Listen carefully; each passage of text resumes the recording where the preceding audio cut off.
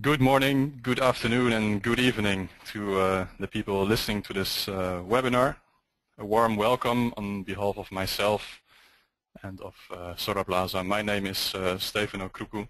I'm a project manager at Solarplaza, responsible for our solar asset management events. And I'll be doing a big part of the moderating today.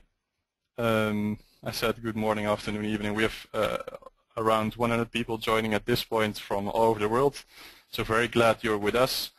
Before we start, I go to the next slides. Always important to mention any questions, either to me, my colleague, us as the organizers, or to the speakers later on. Feel free to type these on the right-hand side in the chat box, and I will be addressing these questions when there is an opportunity to the speakers. This will be done anonymous, so feel free to really put out your questions there. You will receive the slides used today in recordings later on from my colleague. And other technical issues you might have, just write in the chat box on the right-hand side. To start off, just shortly about Solarplaza. Many of you listening will know us, but some might not. We're a company based in the Netherlands, and for about 10 years now, our main business is organizing high-level conferences and trade missions over the world. We always say from Chile to China. And we've done this in over 20 countries at this point. Just very short, some of our upcoming events, our solar diesel replacement event in Mexico, are at the moment 3 solar asset management events coming up, and again our event in India this year. And mentioning the solar asset management event, it's the first upcoming in this line. This webinar is a prequel towards it actually. It's the second time we organize this event in San Francisco. I would say the leading event that is dedicated to the operational phase of PV assets and portfolios, topics that are finally getting the deserved recognition. We are planning and expect to have around or over 300 attendees start of April in San Francisco, and very proud to present more than 40 or 50 high-level speakers there, and also always important to mention the leading companies in this field that are supporting the event, either a sponsor or exhibitor. That's very important, of course, for us, and that helps us driving these events forward. Enough introduction for now. I want to come to the webinar of today. If we talk about managing solar assets and portfolios, we're talking about a quickly evolving landscape, many innovations, consolidating portfolios, so things are happening on the secondary market, new investors and asset owners stepping in, either utilities or large funds. And of course different service providers, different models out there, different propositions. And thinking about an interesting topic that we had to come up with to organize this webinar as a prequel to the conference, we decided that it would be suitable to talk about the selection of a service provider and what kind of things an asset owner and investors comes across. What are different models out there? What are the strengths or weaknesses of these different models? And yeah, just put these together in one webinar and have this discussion. So that's the overall topic of today. And that brings me to the speakers, of course. I'll briefly introduce them before we go to the first presentation. First of all, we will have Cédric Brault, Managing Director and founder of Solarplaza. He is, for me at least, the leading monitoring O&M and asset management expert worldwide, in the sense that he has a great overview. He is deeply involved in the publication of several reports on O&M and asset management out there that are also published by Green Tech Media, and he's author of these reports. We'll hear him in just a few minutes. After the presentation of Cédric, we will have a discussion of about half an hour with the first panelist, Larry Freeman, Business Development Manager at EDF Renewable Services. Larry brings to this webinar 19 years of experience in renewable energy O&M, and he is now responsible for business development of the Asset Administration O&M division at EDF. and he used to be regional manager, solar O&M at EDF. Next to Larry, we have Joe Brotherton, president of Maxton Energy Services. He brings experience in execution of over 1 gigawatt of solar O&M contracts. He used to be the technical service team leader at Swinnerton Renewable Energy and also the commercial operations manager at Advanced Energy. And completing the discussion later on, next to the other two gentlemen, we have Jamie Mordarski, senior manager O&M for North America at SMA Solar Technologies, one of the leading inverter manufacturers we all know. Jamie seems to be winning here if we talk about the number of years. 21 years experience in power generation, field service, operations and controls in different kinds of energy sources. He is now senior manager O&M, as I mentioned, has been formerly field engineering supervisor at SMA, but also megawatt field service team leader at Fuel Cell Energy. Going back to Cedric, Cedric will be presenting, as I mentioned, in the coming about 20 minutes. He will touch upon with us on the different types of O&M and asset management service providers. So how does this landscape look like? He will also explain about what are the main decisions that an investor and owner of assets comes across, and we'll be touching upon the different models, pros and cons there. Cedric, we will be having your slides on right now, as I can see. So the word will go to you. Let me check if you are unmuted. Can you speak up at the moment? Yes, Stefano. Hi, Cedric. Great. Can you hear me? I can hear you well. The slides are here, are yours, and I'll be moving forward or back when you ask me so. Yes, thank you, Stefano, for the introduction. Let's get into the next slide. So before we start talking about pros and cons and different providers, I wanted to start with a few definitions. And here there will be different opinions. And I talked to a lot of different industry players. Many of them have their own definition of what O&M is versus what asset management is. Even with Stefano and Solarplaza, we're going through debates. And the words are changing, the definitions are changing. If you look, let's say even 12 months ago, asset management was defined as something very specific. It was more on the financial, administrative, and commercial side of the business. And then O&M was more technical. There was operations management, and then there was maintenance. Now we're starting to see a shift in how these words are used, and oftentimes people refer to asset management as the whole thing, the whole picture. But the industry hasn't really come up with a name. If you call everything asset management, then how do you call what used to be called asset management, which includes more of the financial, administrative, and commercial aspects? I started hearing this called portfolio management, which I kind of like, except that sometimes it's not a portfolio, it's just a single asset, and you still need to manage it. So let's try to get past the words and describe what these activities are, and then we'll have to keep in mind that people may use these words with different meanings, sometimes meaning asset management as just the green box that you see on the diagram, and sometimes meaning that asset management is the whole picture, the whole diagram. So looking at this picture, and this diagram is an excerpt of the recent report I wrote on the topic of O&M and asset management. You can see that there's a number of activities that are related to money, related to the financial assets. So it includes things like billing, collections, accounting, everything related to taxes and paperwork, insurance, as well as legal aspects. So all of these formerly called asset management and now maybe in the future called portfolio management.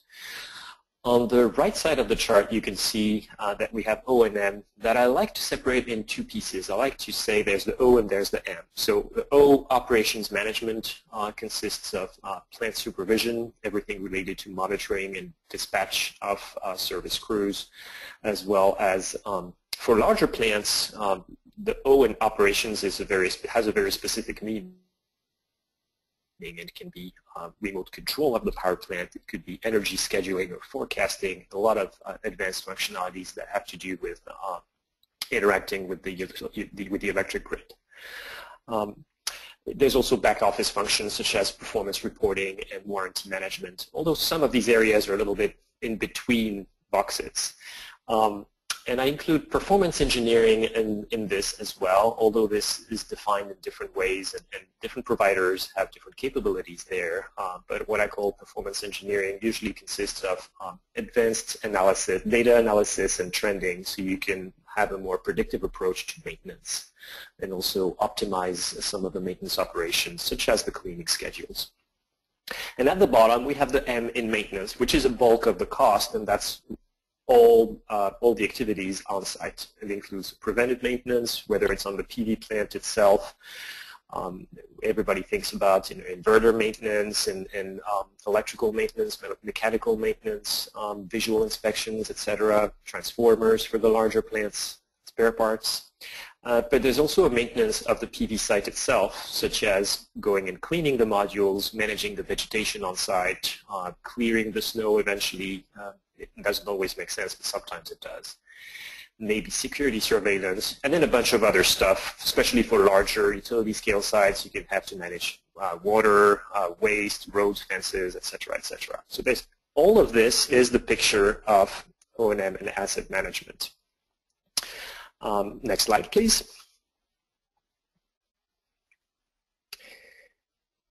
Takes a couple seconds to refresh. Yes. So when it comes to selecting a provider and first selecting a strategy, are you going to do things in-house or are you going to outsource as an investor or as an owner?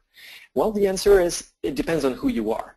And I brought together another diagram that comes from my recent report to illustrate how you can position different actors and different types of companies in the market.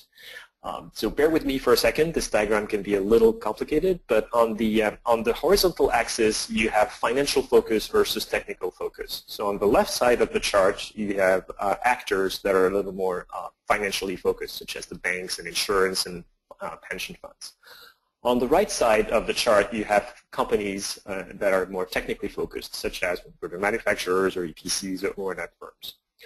And then on the vertical axis, I'm measuring the interests that the length of the interest that these actors have in the PV assets, from short-term at the bottom to long-term at the top.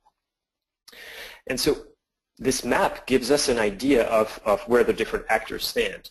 And when it comes to looking at O&M in particular and asset management as well, the higher you're located in the chart with long-term interest, and the more you're located towards the right-hand side with a technical depth, the more likely you are to benefit from doing things yourself when it comes to O&M, particularly the technical activities. As opposed to if you have more of a short-term interest and you're potentially only a financial player, if you look at the bottom left, such as a bank in the case of an asset that may have been repossessed, that's just makes little sense for you to do insourcing. And then you have a number of actors that are kind of in the middle area, and for those, it's actually quite tempting to insource. So if we take a look at this picture, we'll see, for example, that an EPC that typically has a lot of technical depth, but at the same time, most EPCs only have a short-term interest in the plant during the warranty period, 1 to 5 years. So that doesn't necessarily make them perfect candidates for insourcing because they're not in here for the long term. On the flip side, you can see at the top of the chart a vertically integrated firm, and we'll go through these categories later, that are oftentimes signing O&M contracts of 20 years, are probably in a good position because they have the technical depth as well as the long-term interest. Same thing for utilities and IPPs that tend to be in there for the long run and have some technical depth. So as you try to assess insourcing versus outsourcing, take a look at these two criteria, how technical you are and what your long-term interest versus short-term interest is in those particular assets, and that should be a guide.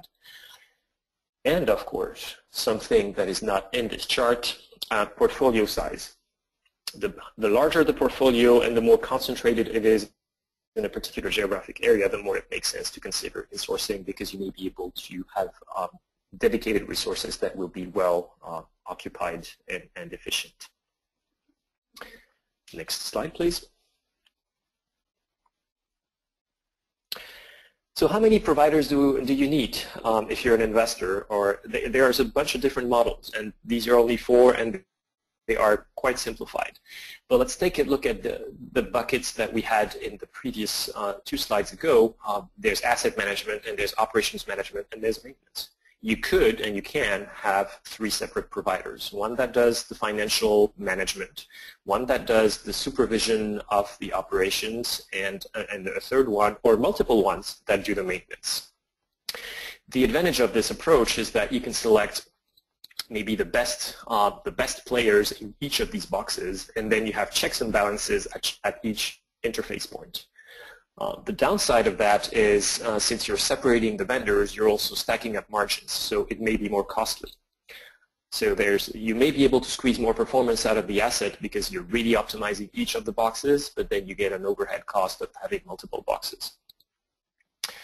The second option that we see underneath is when you combine operations and maintenance, and that's a typical scenario.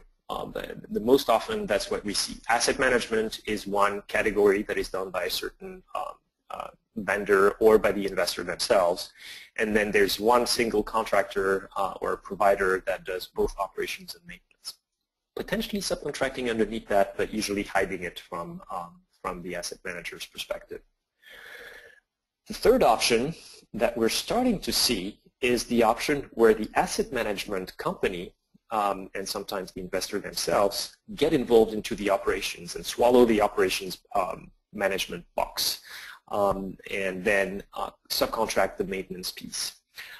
It is an interesting option as well because that operations box really it can be combined either way. It can be combined with asset management or with maintenance. And if the asset management company has strong technical knowledge and depth and has the right infrastructure and tools, they can move into the operations, in the operations box.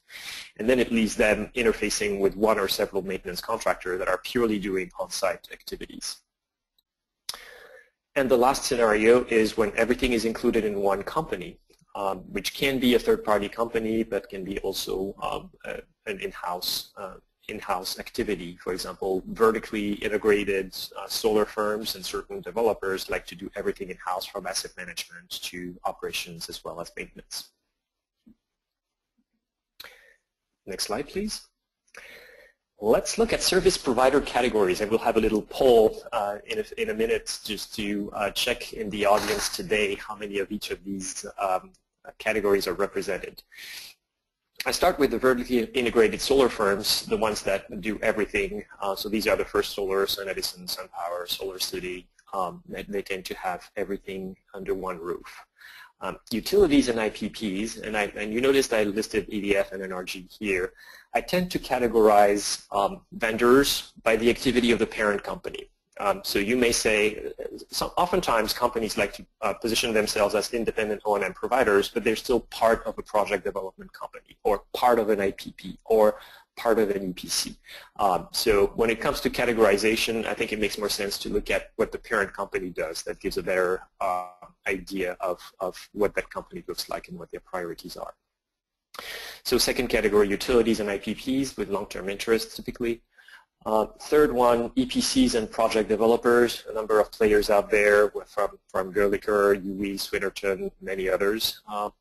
Inverter manufacturers, I listed a few here. AE, which is not the most active actually. Schneider Electric has a very large O&M portfolio on a global basis, a little bit less so in North America, but globally large footprint. SMA, that's been very active lately, especially in utility scale plants. And actually, as of today, we have a new player in the market. Enphase just announced that they acquired the company that is in the next category below Next Phase Energy. So the landscape is shifting right now. There's mergers and acquisitions, and there will be more. So the next category is independent O&M providers. I listed a few here. Electris, Next Phase was just acquired by Enphase. and then QE Solar. And our friends at MaxGen are also part of this category, but they were not listed here because their parent company is SolarUs, which is in the next category. So once again, an illustration of the fact that there's mergers, there's acquisitions, and the lines are sometimes blurred between these categories in the marketplace. And the last category, asset managers, you have companies like Radiant Generation, SolarUs, that are traditionally focused on the financial and administrative management of things, but in both cases you see them moving with different degrees towards operations and maintenance as well. So now is the time for a poll. I believe, Stefano, you wanted to ask a question to the audience today. Yes, exactly. My colleague is putting up this this poll, which should be visible in a few seconds. Can you see it, Cedric? Yes. Excellent. Go ahead. Well, actually, it's rather simple, and we had maximum of 5 categories to list in. So, if all the attendees can, in the coming seconds, select anonymously their background or what they are part of, that helps us to get an image and possibly unbias the next polls. In the meantime, Cedric, while we leave this poll open, you just mentioned these different categories. Are there any categories that are specifically growing? You just mentioned the category of the inverter manufacturers, but is there anything you can say about that? Yes, well, there's a growing number of players in all of the categories. Definitely we see an emergence of independent O&M providers, but we also see more inverter manufacturers getting involved. We see more utilities and IPPs having specific divisions that do it, and we see more and more EPCs that are trying to pursue O&M as a business. So pretty much every single category in there is growing. Okay, well, that's fair enough. We do have the results of the poll. Shall we look at them directly? Yeah, why not? And I have to look on the other screen to see them. Okay, so we see this is not very unreasonably divided, although the largest part is obviously in the first group, which includes a lot. Yes, it includes a lot, and actually it's also where the majority of the business goes today in terms of O&M. The default choice is the EPC, so that would make sense. Yeah, great. So it's good to see. Let's conclude here that we are equally divided. Thanks to the attendees for sharing this with us. We will continue with you, Cedric. I'll put up the next slide. Mm-hmm. So let's take a look at a few selection considerations when it comes to assessing providers. There's a lot of providers out there. An obvious one is expertise. You definitely want to make sure that the providers you select has the right skill set, the right staff, the right training and certifications in order to be a good provider. You definitely, that's very important. But also, the second point I want to mention is the importance of the infrastructure and tools. Especially when it comes to large power plants, you want to make sure that the provider has an operations center and is able to perform what is needed in the utility scale plants, for example. That may include things like NERC requirements, remotely controlling the plant, doing energy scheduling, energy forecasting. And those are pretty advanced and for the largest plants, but even for smaller plants, there are infrastructure tools that are also needed. For example, is there a good way to manage service tickets? Do they have the software tools? Do they have the processes? Et cetera, et cetera. So infrastructure is important. It is a service business, and this takes tools. Another aspect is the scale of the provider and geographical coverage, and both are related because you may look at two providers, maybe two providers that have 50 megawatts. One of them has 50 megawatts that is spread across multiple states. Another one has 50 megawatts in certain specific California areas. This is a very different profile. What we want to look at is the ability of a provider to really have good coverage and good response time and the right staff in a particular geographic area. So scale is important, but it always needs to be tied to geographical coverage. The ability to perform warranty repairs is oftentimes overlooked. And let me take a quick scenario here to give you an example. If you have a provider that is doing your O&M and something goes wrong at the plant, let's take, for example, an inverter. I don't want to beat up on inverters, but that's a common reason for failure. Whether it's the actual cause of failure or not, it's oftentimes the presumed culprit. And so a technician is sent on site and confirms that actually maybe something is wrong with the inverter. If the plant is under warranty and that particular O&M provider does not have the ability to perform the repair, then they're going to have to call the inverter manufacturer, and then the manufacturer has to come and fix the issue. So now you have two parties involved. You have wasted time because the first person came and saw the issue and then has to call a second person. So this has an impact on response time and on availability and ultimately performance of the asset. So you may want to check if your providers have the ability to directly perform repairs on some of the key components, such as the inverter. Another aspect is the alignment with the owner's interest and the investor's interest. And this is a little hard to measure. It is tricky. It depends on contract structures, and it also depends on the core business of the company. I'll take an example here, and I'm actually glad there's no EPC on the panel today because I'm not going to be beat up on for bringing this point. Let's take the example of an EPC or a company that has built a plant. And they have warranties, they have workmanship, and they have liabilities if something, if they made a mistake, if there are issues with the plant. And now imagine they have the O&M contract.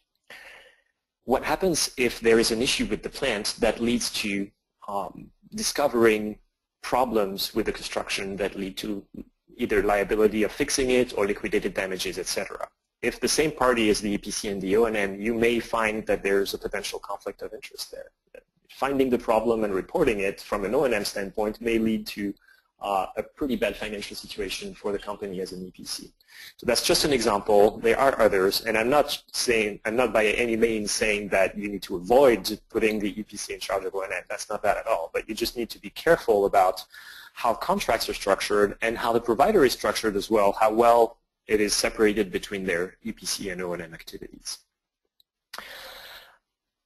Guarantees are also very important, and in a lot of cases, it's going to be the flip side of the coin that I just mentioned before with EPCs. In a lot of cases, EPCs and developers and the people who built the plant are in a good position to offer guarantees because they know it very well and they built it. So they typically offer better guarantees than a third party. The longevity and bankability of the provider is also something to look at, especially if you're signing for long-term contracts. And finally, the track record. This is a service business, so you want to make sure that the company has a track record of making assets perform well and having satisfied customers. Next slide, please. So when we look at each class of providers, and this is another excerpt of the report I wrote on this topic, each of the categories of vendors has a number of strengths and weaknesses. And these are generic.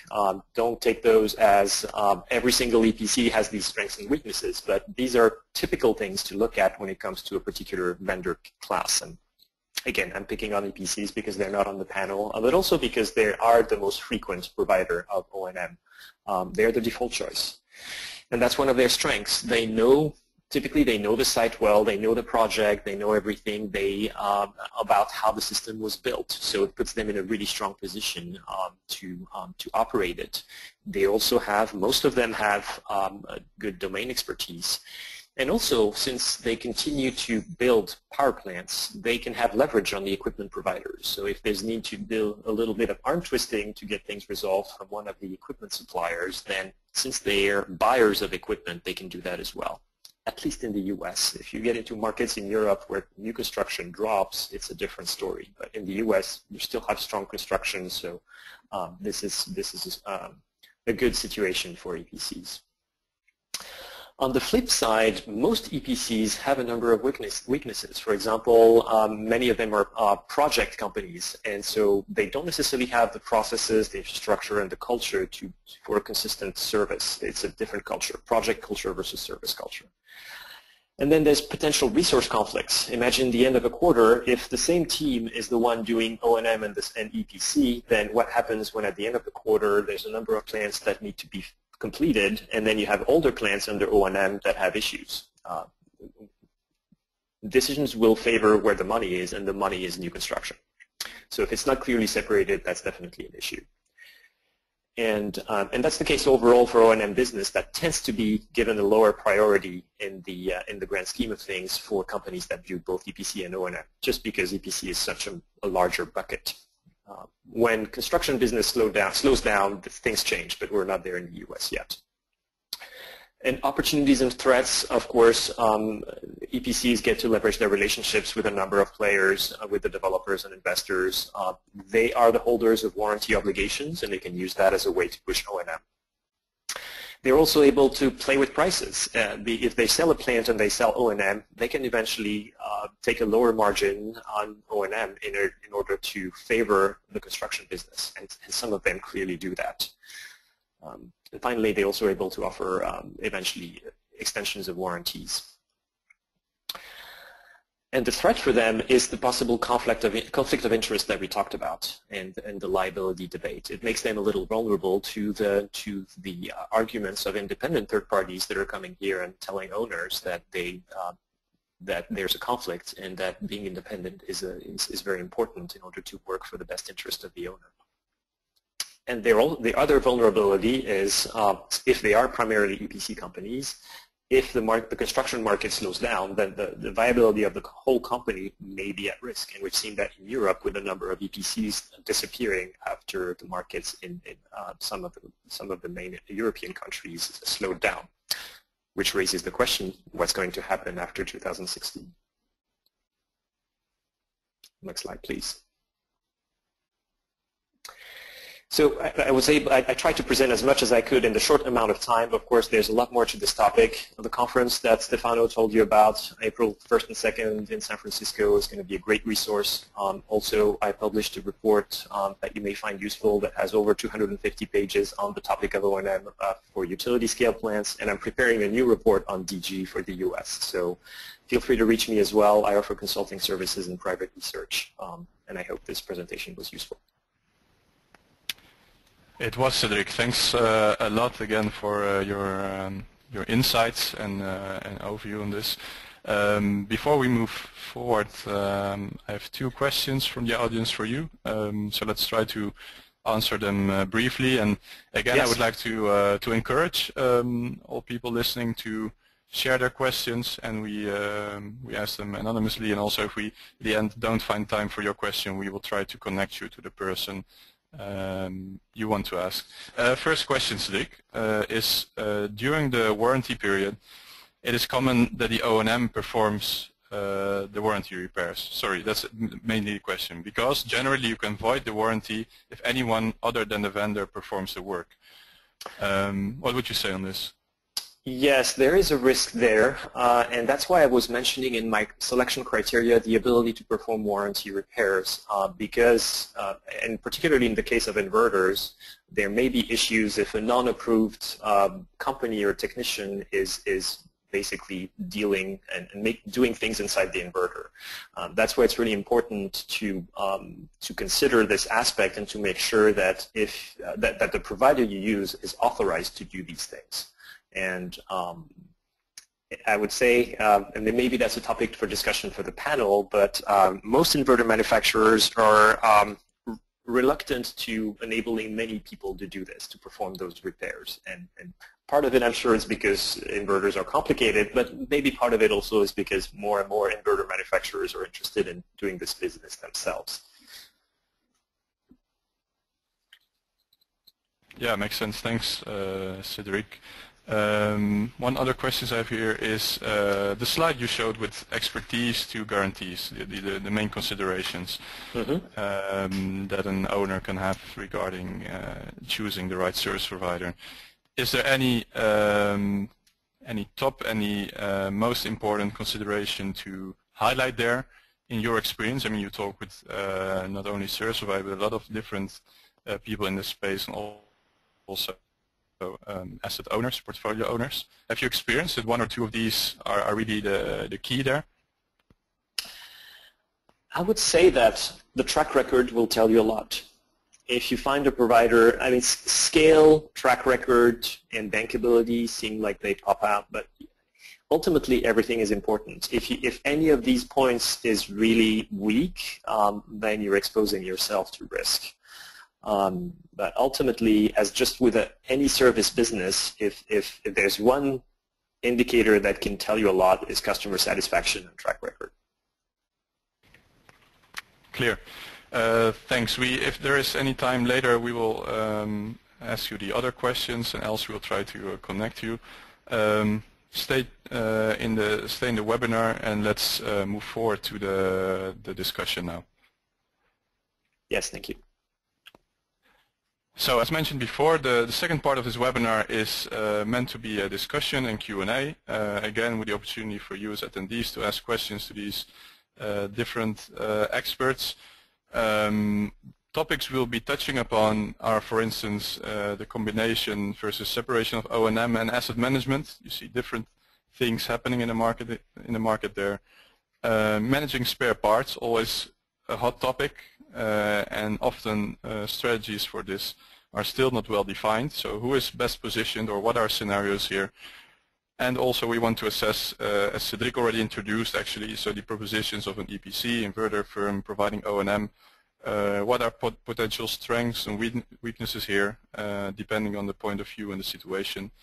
So I'm going to unmute the panelists now.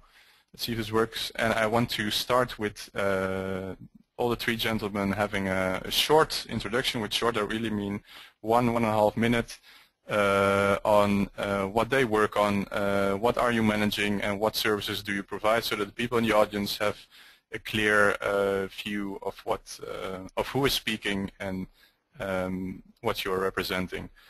Larry, I've unmuted you. Can you hear me? And can you start off here? Yes, thank you, Stefano. I wanted to start with one, a thank you to Cedric. That was, I think, a great way to start this off. Can you hear me okay? Yes, absolutely. Go ahead. Perfect. So I think it's generally with EDFRS, or being, as Cedric mentioned, we are fall into the utilities IPP category, and then have our service division within that, renewable services. We find that the market, different customers, different owners have different requirements, and we try to tailor those needs. So in some cases, providing both asset administration, asset management, operations, maintenance services in one package works, but the typical structure is that there'll be separate contracts for the different phases of the project. So we'll have, for instance, can offer a standalone asset administration agreement and then a separate O&M agreement, and tend to not tie those together. That being said, we can do also availability to provide operations-only services, maintenance, and really customize to the needs of the owners, right? Because there really are no two projects that are the same.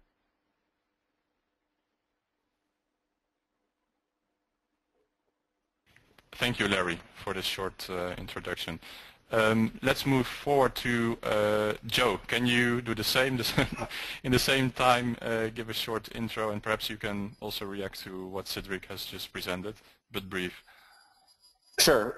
First of all, thanks for having me, Stefano. Yeah, Cedric brought up a lot of good points, and Larry touched on a few that we see ourselves in a similar position, given our recent acquisition late last year. We're in a position where we could provide all of them, but like Larry said, every project is different. At all levels, definitions of operations versus maintenance depends on the ultimate client and what their end game is, whether it's short-term or long-term.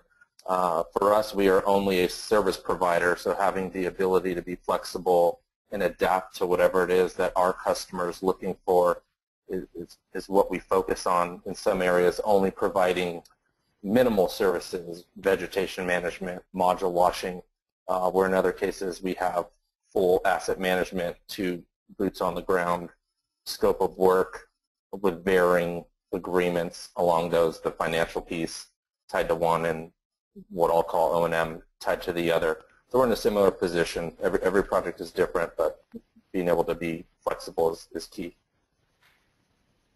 Great, thank you. That brings me to Jamie. Can you complete these short introductions in the same time frame?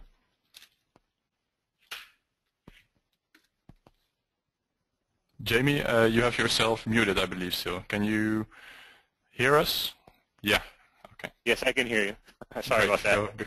Great. Go ahead. No problem. All right. Thank you, Stefano, for putting this together. Looks like we're on a good start. So, as far as SMA, we're in a unique position of being an inverter manufacturer. I think the biggest asset that SMA brings to the table is, the length of time that SMA has been around.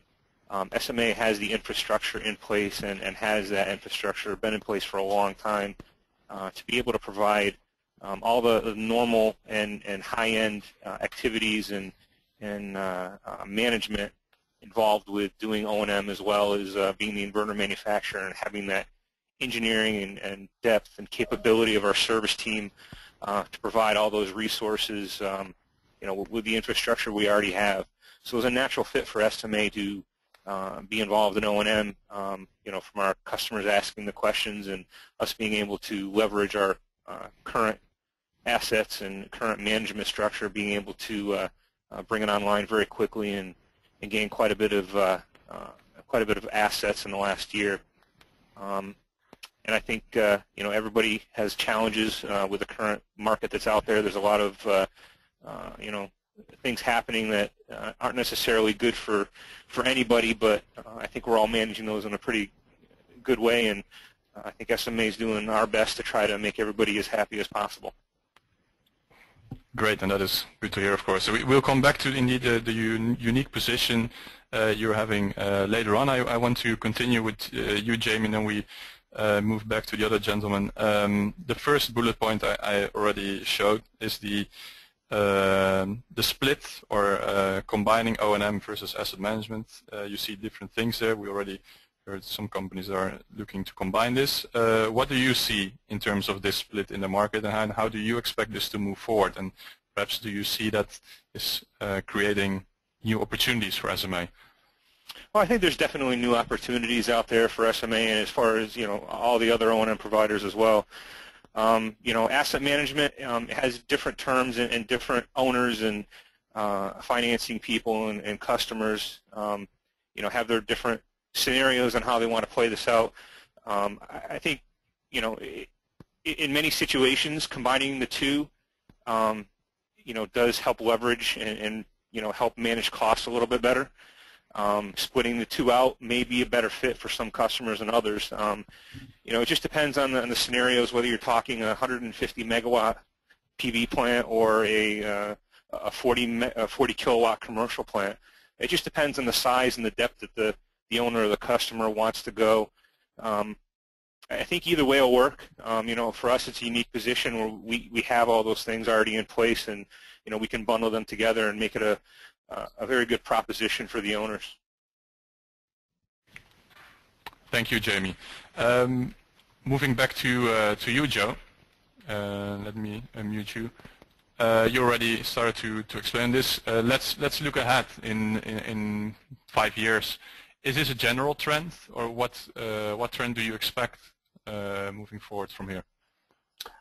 Well, I think the U.S. market, I think there's definitely some questions on what happens. Our focus has typically been what I'll call utility scale. I see a trend where there's a focus on some M&A in the O&M space, obviously with some news today and our news late last year. I see a focus in I'll call it the commercial DG O&M space as well, growing. But being that our focus has been utility, we do see a number of players looking to capitalize on some of this rush construction, if you will, especially in the Southwest. More providers coming in, new providers coming in. We see the market growing. Obviously, Cedric's done a lot of the research in showing what the O&M space is really capable of. But the infrastructure is growing within these organizations is going to vary between how focused people are on service-only type of opportunities versus the combined construction and service opportunity. So obviously we're on the service-only side, and that's what we're going to focus on. Mm-hmm. So in 5 years, is very short, do you still see companies offering O or M separately from asset management, or will it mostly be integrated? I think there's going to be some integration, but being that, in our opinion, they're so different. The financial piece is a piece where, you know, there really has to be an investment, I think, in bringing that piece into what I would say Max generally does in the O&M space. There's going to be some integration, but being that there's 20, 25-year PPAs out there, there's going to be a need for it 5 years from now for sure. So we definitely think there's still people around that are going to offer it, whether it's a JV type of approach in offering combined services, or, you know, parent companies with wholly owned subsidiaries that perform all aspects of the operational value chain, if you will, finance to boots on the ground, that'll do it. There is going to be players there 5 years from now. Okay. Larry, do you see this differently, or how do you see this differently? Let's take the same 5-year outlook. Sure. I think that we see an evolution in primarily driven by the types of owners and financial players that are making investments in the space, right? You know, some years ago there were small developers that would then hold, right, and they would go out and seek independent financing, and that would really determine what they were looking for in their providers. And we've seen an evolution over the last few years where there are, you know, we'll say private equity funds, hedge funds, other investment vehicles that are really see these as attractive prospects, and they, from a risk profile for themselves, you know, may seek to look to longer-term O&M style agreements, which they would really see as an extension of warranty. You know, for instance, piecing it up, right, and buying an extended warranty from an inverter manufacturer, right, but then not having the in-house expertise to provide those asset services to the project, right, having the technical expertise to properly evaluate and make decisions about what is best in the plant's interest. So I think that we're going to still continue to see the individual providers, and I think there will be independent services also, and there are going to be, in a very fluid manner, there are going to be those owners who are looking for a one-stop shop. So we believe it's important to maintain flexible, and I guess to, you know, refer to that earlier point, right, no two projects and no two owners are the same. So, you know, we find that the more we try to put everything in nice neat little boxes, the more those boxes get moved around and the edges erased. Okay. Coming to, or sticking to what you again mentioned, no two projects are the same, no two owners are the same, but also trying to link to the next topic we want to discuss, spare parts. I bet you've got thousands of questions about this in the last couple of years already. Why do you think, as being EDF, and I'm going to ask exactly the same question to the other panelists, but fact-based, why do you think you are better positioned to manage spare parts than other types of service providers? Or perhaps you can be very honest with us and explain in which cases this is not the case. What would you say to this? Sure. So I think one thing that is we believe is very helpful in our spare parts strategy is that we bring an ownership perspective to it. Right? We own and operate here in North America about 3 gigawatts of assets. Right? So we look at that value chain, that procurement, and spare parts management, the throughput, the times, lead times, costs. And we can take that expertise and bring it out to, and experience and depth out to third parties, right? So for instance, we can negotiate favorable conditions for parts purchases and then pass those savings on to the owner. Where it gets more difficult, we are not well positioned to provide a parts wrap on projects, right? Essentially at that point when we're discussing what's going to be failing in 12 or 15 years from now, which are really unknowns. And then once again, there are micro-siting, grid conditions that can cause other failures.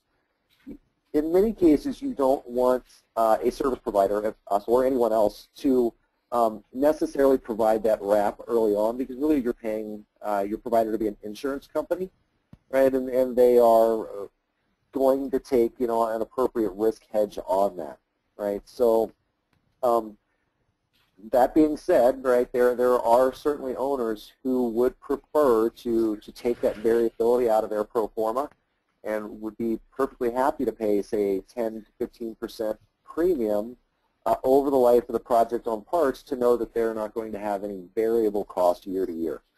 So. Okay, understood. Thanks, Larry. Moving back to Joe as an, let's say, an independent service provider, what are your strengths? And perhaps you can also share the possible weaknesses in the position of managing spare parts. Sure, and I think it goes back to the project itself. When we're involved in a brand new project, our approach might be different than when we're taking over a project that has already been operating for some period of time. So I'll take the first scenario. In a new project, depending on when we get involved, we've been fortunate enough to be involved on very early in some projects where we're sitting down with EPCs during the design process.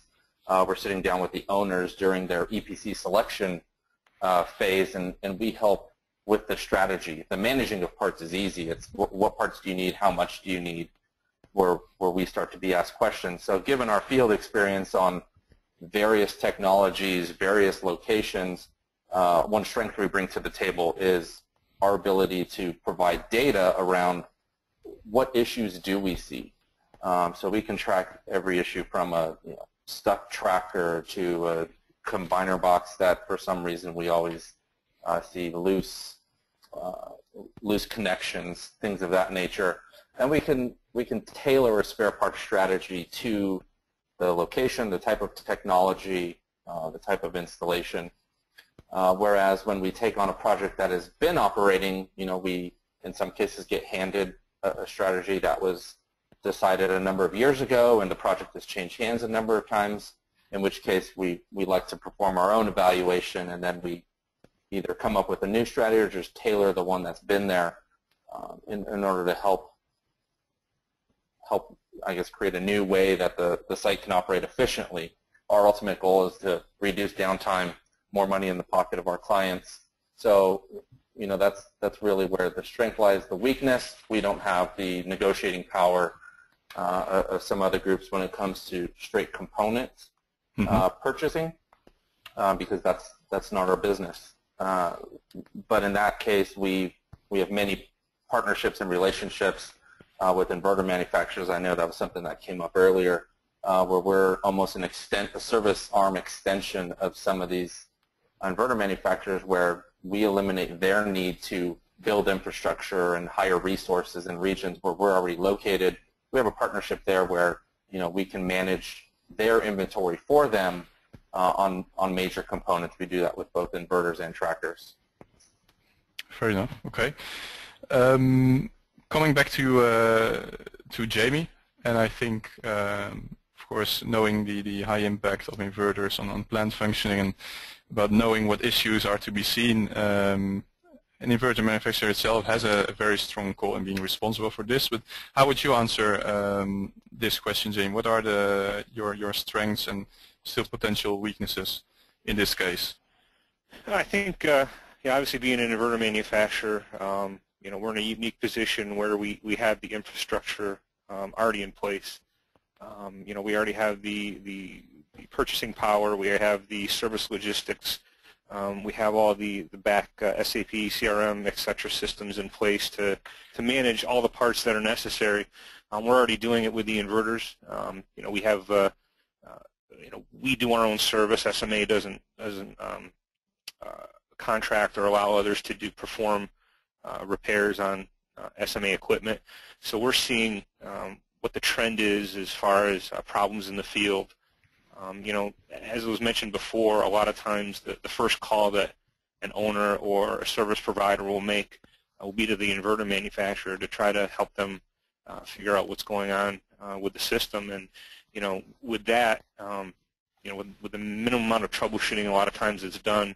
We have a very good in-depth analysis and understanding of the common problems that are out there, and we have to usually work with those customers. And a lot of times they're asking us to provide technical information and resources for components and parts outside of the scope of the inverter. So I think being in the position that we are, a very unique one compared to a lot of other providers. We have the experience and the knowledge and able to handle spare parts and asset management quite well. Okay, let's ask the audience, I would say. So thanks, Jamie, but let's see what all the attendees think. We have one poll about this as well, and of course, as I mentioned, spare parts is a specific topic and needs specific strategy, which also depends on the case. That is true. But if you can just give your opinion anonymously as a listener to the webinar, that would be great. You'll have some seconds now in the coming, let's say 10 more seconds, and then we can continue this discussion, but I'm quite curious for this. So please go ahead. I wanted to check with Cedric in the meantime. I have one question for you, Cedric, in order to fill up these few seconds. Yes. Are you there? Can you hear me? Excellent. The question is, would independent O&M groups, providers, accept guarantees and or liabilities like an EPC would? What have you seen, and or is there one answer to this? The answer is no, not like an EPC would, and that makes sense because the EPCs, they built the plant, they procured the equipment, and they made a lot of margin on, or at least some margin in this process. So they're willing to take on more guarantees and more liability related to those, as opposed to a pure play or a third party who didn't build the plant. If they take on liquidated damages risks, it can only be within proportion of the revenue that is attached to O&M, as opposed to an EPC plus O&M that can take liabilities over the total value of the contract, which is much larger. So although we do see more and more third-party providers take on more liability and more guarantees, it will not be to the same extent as the people who built the plant. Okay, well, thanks for answering this question, by the way. Let's take a look at the results of the poll. Trying to see. There you go. So here we see a very high, well, of course this is a limited pool of people, but very strong preference for the independent O&M, followed by a preference for the inverter manufacturer and the EPC or the integrated firm. What are your first thoughts if you look at this? Well, I say that the opinions are split, but when it comes to my own opinion, I would say that it depends on locations. If you have a specific geographic area where, let's say, EDF has a number of plants and they can actually be efficient because they can share spare parts across a variety of plants, they may be the best. And maybe there's another region where SMA has big density and they can be the best one. And there's another area where the independents are best. So I would say it's not necessarily a one-size-fits-all answer. Overall, I tend to think that the inverter manufacturers are well positioned, just because if there's a number of sites that use their own inverters, then they probably have a better density. But on the flip side, for people who had contracts with SATCON, we can see that it's not always a winning solution. Yeah, thanks for commenting on this, Cedric. Back to Jamie. We heard the presentation of Cedric and also the thoughts around, for instance, doing the EPC, taking care of the O&M, and the same or similar questions can be asked, of course, about service or inverter manufacturers taking this up. But it makes a lot of sense, I would say, if you look also at one of the graphs Cedric shared. So the inverter manufacturer is there for the long-term, high-level technical knowledge. It seems a great match. What kind of, so if we don't talk just about spare parts, but also about, let's say, O&M in general, what are the questions you get, and how would you address these potential questions? The potential questions about O&M directly, or? Yeah, about the inverter manufacturer being responsible for O&M, just as the potential concerns or questions, strengths and weaknesses that Cedric raised for an EPC. Yeah, I think you know, the biggest thing, like you said, and like we saw on the slides, was the long-term, you know, the long-term ability of an inverter manufacturer to, you know, be in the market and have the experience and the knowledge. Obviously, you know, there's different inverter manufacturers, and they've been around for different lengths of time. It really depends on the depth. You know, a lot of the questions we have are, you know, why would an inverter manufacturer want to do O&M? I mean, you build inverters. You know, what do you see and what do you bring to the table as far as an inverter manufacturer that somebody who just does O&M and nothing else bring to the table? Well, you know, it's the depth of knowledge.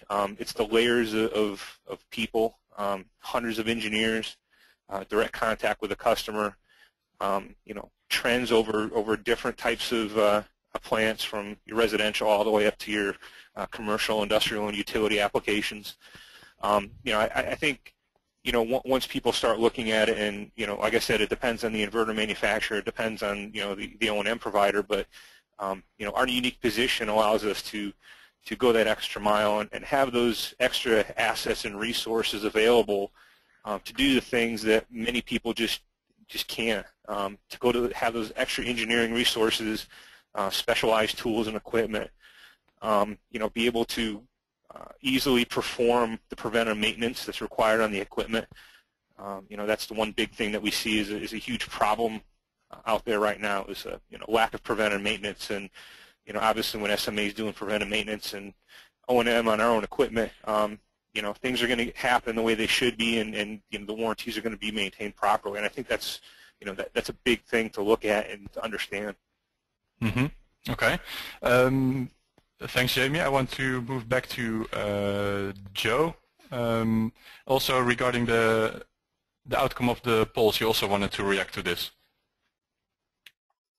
Yeah, you know, I think Cedric brought up a couple good points in that question of around guarantees, and if O&M providers would be, independent O&M providers would be willing to sign up to it. One, you know, seeing the results of the poll and managing spare parts, you know, yes, it's a limited sample set, but I guess I took a different opinion than what Cedric said, because in the case of Maction, we'd be willing to.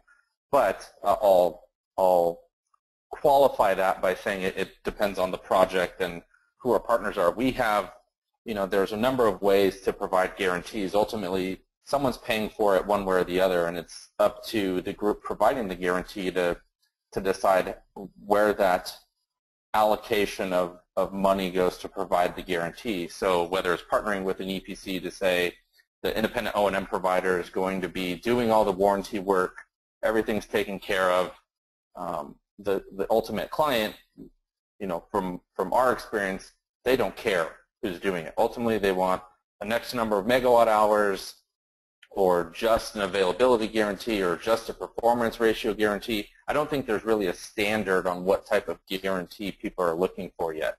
That's one thing that everyone's opinion, higher up the food chain, financiers, owners, or pure developers, you know, they all have their own opinion.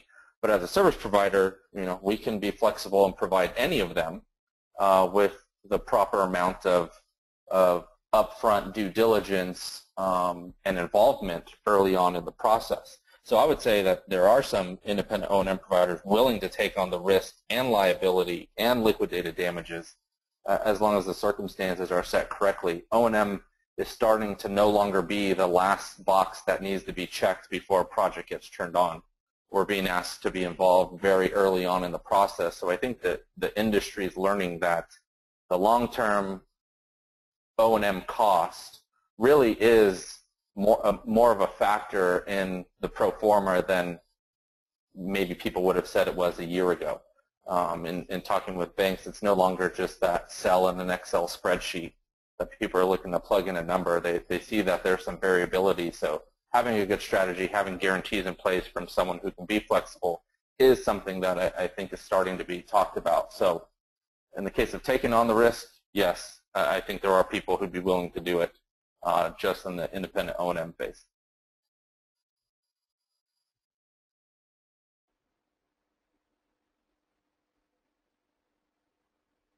Thank you, Joe. I want to move back to Larry. Do you have any different thoughts on this from your perspective, Larry? And also the question I raised regarding the potential questions around an EPC, inverter manufacturer providing O&M. What are your experiences with this?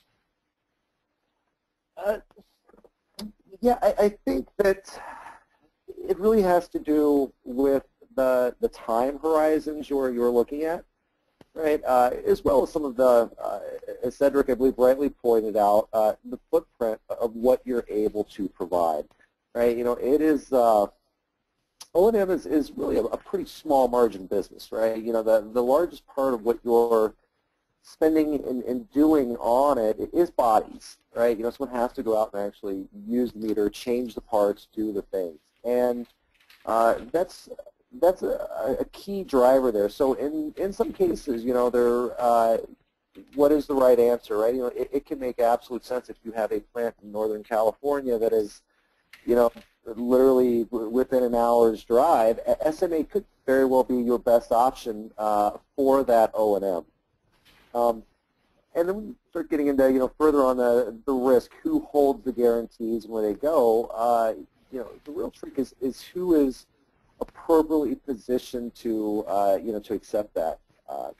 So typically, you know, an answer that, you know, unless there is going to be a profit-sharing agreement, right, on, say, a performance guarantee for a plant with your O&M provider, if the owner is willing to do that, then maybe that makes sense. But in other cases where you know, you want liquidated damages, you know, the profit margin on a project for an O&M provider can be far less, even over a 5-year term, than what liquidated damages could come up to in events that are truly beyond your control. So I think tailoring those, that risk profile on guarantee to the overall project deal is probably the most important thing.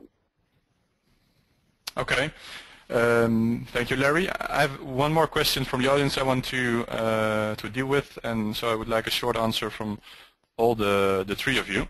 Starting with you. The question is, different states have different requirements for electrical service. How do you see field technician certification for nationwide coverage, and what challenges does this bring? Can you comment on this? Sure. So on nationwide coverage, the states are separate, but we believe that the governing body is going to be OSHA, right? So, you know, electricians aren't necessarily right to have a license. Electricians necessary for doing technical service, right? Because that expertise is more towards designing, you know, circuits, making sure things are laid out and follow the code, whereas repairers in O&M are really more concerned about, you know, a one-for-one replacement of what you're doing. You know, in fact, most O&M contracts will actually prohibit an O&M provider from making any changes to the plant. So really, you know, the concern then from this perspective, you know, becomes, what does OSHA say, right? And unfortunately, many of those many of the requirements from them are intentionally vague, right? You know, qualified properly trained and competent workers, right? And then, what it makes a competent worker is really left up to the employer to decide. So from a national perspective, yes, there are certainly cases where, in market A, you may be required to have a licensed electrician performing work, and in that case, that's just a factor that goes into the price for the services, and then you just need to hire the right people with the appropriate credentials. Okay, thanks, Larry. Joe, let's come to you. Do I need to rephrase the question, or can you comment on this, or if you totally agree with Larry, you can also say that, of course. In some of the ways, yes, I agree with Larry. Our approach, many of our contracts, you will get a vague requirement that says must comply with, all government requirements or state requirements, whatever the case may be.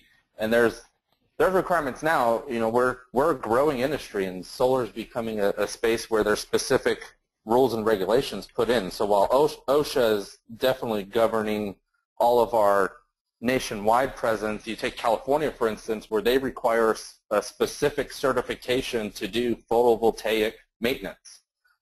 So our approach, again, we're a service-only provider. We make sure we comply with all of that, getting the specific licenses that are required, using licensed electricians where required, both from a safety standpoint. It's always the what-if factor. If something happens to happen, the first question is going to be what kind of training and certification did this person have? So we want to make sure, one, we comply with that. We obviously want all of our personnel to be going home safe on a daily basis, but we're very up to date on what the requirements are in the various regions that we serve.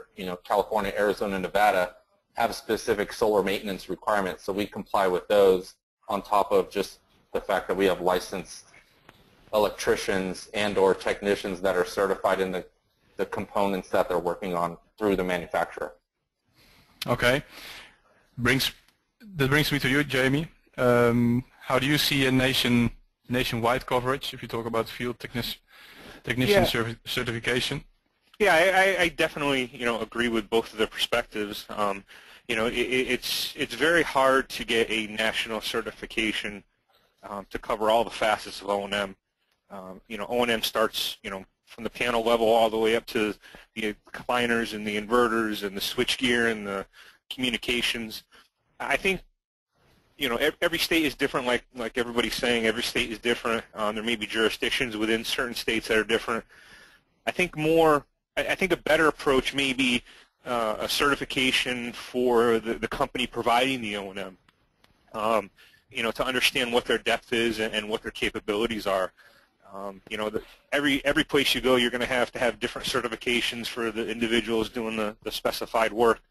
But I think a more general approach where the O&M provider has a certain certification or a certain,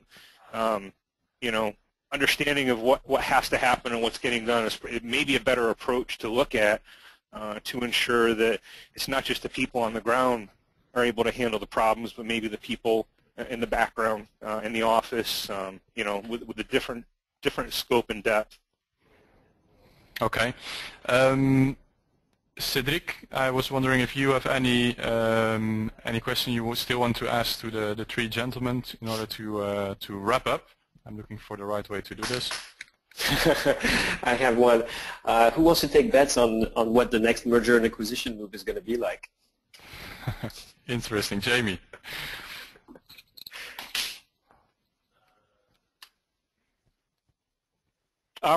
Yeah, that's a good one. There's a lot of movement going around. There's a lot of contraction. I think anybody's guess is as good as the next person. It's just everything's so fluid right now. Look what happened in New Jersey a couple years ago. There was 80, 90 different installers installing PV plants, and then everything went away, and now there's 40 different O&M providers in New Jersey, and half of them went away after the first year. There's just so many things going on. I wouldn't even propose to try to predict what's going to happen with a lot of the different things going on. You have to place a bet. The odds are going to be pretty weighted against you. It's just there's so many things going on. It'd be very, very difficult to try to guess. Okay, let's see. Joe, you're a gambler, or what do you think? Can you share your thoughts? I live in Las Vegas, so I guess that means I'm a gambler. I think this whole yield co formation is interesting. Seeing the news last week of Canadian Solar, other acquisitions. I think this yield co play is going to be interesting, and being that this is a service provider call, I'd probably place a bet that one of these yield cos that forms also is going to form some sort of service organization or arm within the yield co. Obviously, protecting the long-term investment that the yield co is already putting out there, being able to do it somewhat in-house. If I had to put money on something, that's where I'd go. Okay, interesting. Let's see. Larry, what would you say? You have yourself muted, Larry. We cannot hear. Sorry about that. Okay. So yeah, if I were to put gambling on it, I put a few dollars out there. I think that we're going to continue to see some small providers who are going to fail simply because of the tight margins, right? The unforeseen, taking on too much risk by service providers, and I think we're going to continue to see these and some of the smaller providers be bought up, by larger groups, which are essentially buying a little bit of expertise and buying some contracts. I think that's where we're going to see it more so. And they'll be pretty quiet, right? It's not going to be the blockbusters. As referenced, Canadian Solar buying Recurrent, and do they decide to, self-perform or start a service arm? I think, it'll be the little ones that are collectively going to have the biggest impact on the industry. Let's see. It remains a betony, but thanks for sharing this with us. As I said, I'm looking for the right way to round off with this. These are all topics that we will be discussing start of April in San Francisco, of course, at Solar Asset Management North America. You will also be able to meet the four gentlemen there. Cedric, Jamie, Joe, Larry, thanks a lot for joining us and sharing your vision, your opinion on all these topics and questions. We will definitely discuss this further together. I look forward to meet you in some weeks. I also look forward to possibly meet the attendees of this webinar at the event in the US. Any questions, feel free to get in touch with us.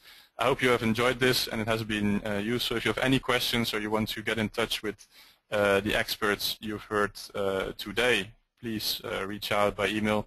You will receive the recordings and slides of this webinar. And we look forward to hear from you and help you get in touch with these experts. I wish you a great day ahead or evening, depending on where you are, and look forward to meet you virtually in the next webinar or at one of our events.